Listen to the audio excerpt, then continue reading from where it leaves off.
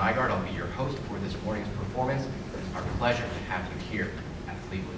What I'd like to do very briefly is introduce you to our judges and then introduce the audience to the pieces that you'll be playing. So if I could direct your attention to the back of the auditorium, we have two judges.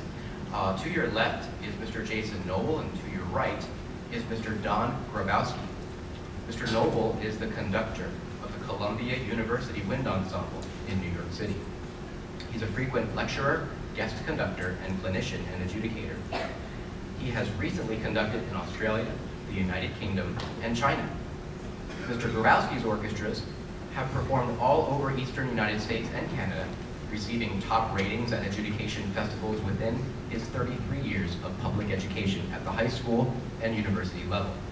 Don is past president of the Lancaster-Lebanon Music Educators Association, was director of bass studies at Millersville University of Pennsylvania, and is now a full-time bassist of jazz, symphonies, opera, and chamber music.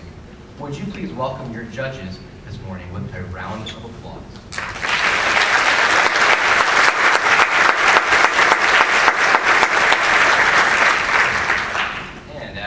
Earlier, this is the Bridle Path Montgomery Elementary Orchestra. They're under the direction of Mr. Ralph T. Jackson. Their warm-up composition is Dona Nobis Pacha. Their first adjudicated composition is Spartacus.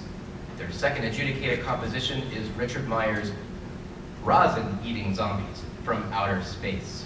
And they are accompanied by Ms. Lisa Pino. That concludes our introductions. Best of luck to you, Bridle Path.